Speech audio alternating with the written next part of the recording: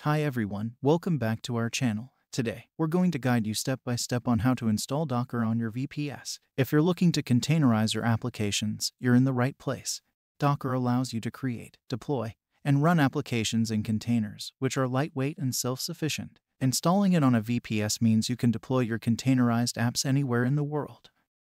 We are going to look at how to install Docker on a Kamatera VPS. Kamatera has made it easy to install Docker. You can run Docker out of the box. A new server can be pre-installed with the Docker engine on common Linux distributions. Kamatera is a popular VPS provider, and Docker is a highly sought-after containerization tool. Let's go step by step on how to install Docker on a Kamatera VPS. First, you need to purchase a Kamatera VPS. Select a VPS according to your requirements. For this demonstration, I will go for the Cloud VPS small plan. If you want to get your hands on a Kamatera VPS, the link is in the description. First, decide on a payment plan, whether to pay monthly, yearly, and so on. Paying yearly will be much cheaper than paying monthly in the long run, and there will be no setup fee. These are the specifications you will get for the Kamatera small plan. 8 GB of RAM, 4 CPU cores, and 1 snapshot. You can go for a higher plan according to what specifications you need. Like I mentioned, in the monthly plan you have to pay a setup fee for the VPS, but in the yearly plan you don't have to pay the setup fee.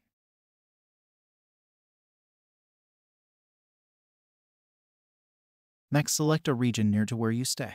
Selecting a server near your region or near the majority of your users is important for a variety of reasons. Lower latency. Proximity often results in lower latency. Latency is the time taken for data to travel from the source, e.g., a user's computer, to the destination, e.g., your server and back. Lower latency ensures faster response times, which can be particularly crucial for time-sensitive operations or real-time applications like gaming, stock trading, and video conferencing. Next, select the storage type. You can choose either NVMe or SSD for your VPS instance. You can research more, know the differences. I will just go for the default. Now it's time to choose the operating system you are going to use for your VPS. In this tutorial, I will go for Ubuntu 22.04 LTS. Next, enter a root password for your VPS. Make sure you do not forget it. You can leave the rest of the settings at the default and click Next if you want to. On the next screen, enter your personal details. When done, you can click Next and go ahead to make a payment. We forgot one crucial step. We needed to go on the Apps and Panel tab to select Docker so it can be pre-installed on your system. But even if you do not select it, you can still install it later. Choose Docker and the operating system version you are going to install it on.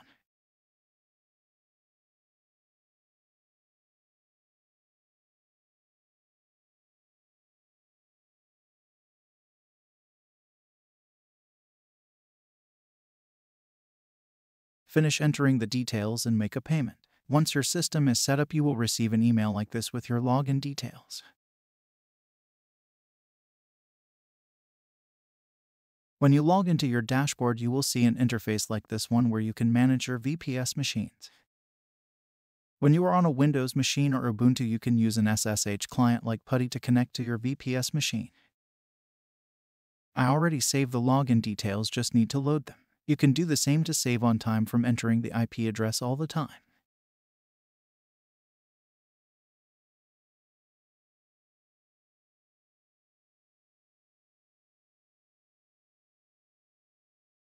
Enter the username and password of your system and log in.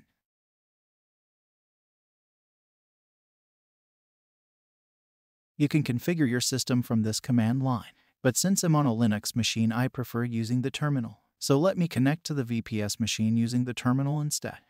Now, let's make sure Docker was installed. You can use these commands to check. As you can see, it says active, so Docker was successfully installed.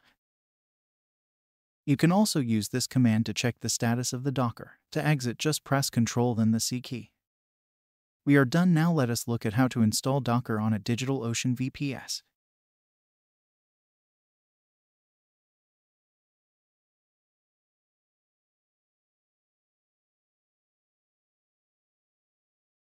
You have to buy yourself a VPS from DigitalOcean if you don't have one already. The link is in the video description. Buying and setting up a virtual private server VPS on DigitalOcean is straightforward. DigitalOcean refers to its virtual private servers as droplets. First of all, you have to sign up. You can sign up with using your Google account, GitHub, or email address. Once registered, you'll be prompted to enter your billing information. DigitalOcean accepts credit cards and some payment services like PayPal. You might also get an option for some free credits as part of promotional offers. Once logged in, you can click on Create a Virtual Machine. Or you can click on the green Create button in the top right corner and select Droplets.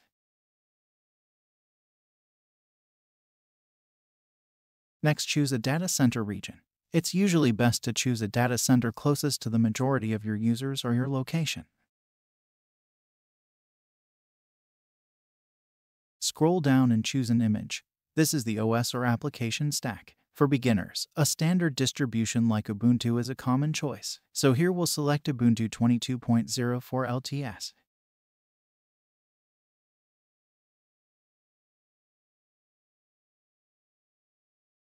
Next, choose a plan. DigitalOcean offers multiple pricing tiers based on CPU, memory, and storage. For small projects, the basic plans might be sufficient.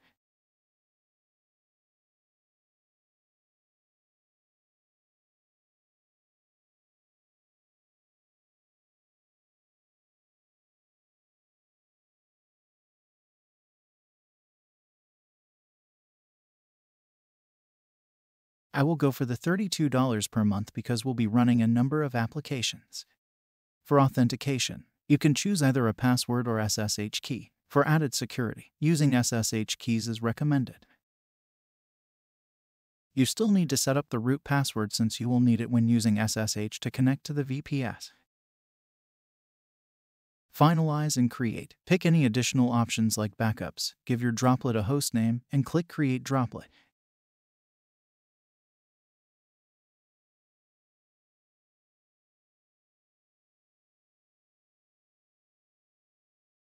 The VPS is now being created, just wait for a few seconds. The VPS is now created. Take note of the IP address. This is the IP address of the VPS and you will use it to connect to the VPS using SSH. If you're on Windows, you might use an SSH client like PuTTY to access your droplet. Since I'm on a Linux machine, we'll just use the terminal.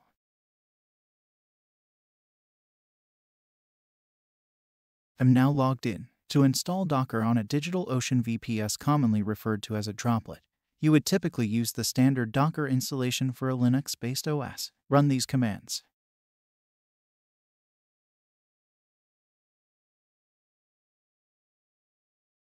The installation of Docker is complete. Let us check the version installed by running this command.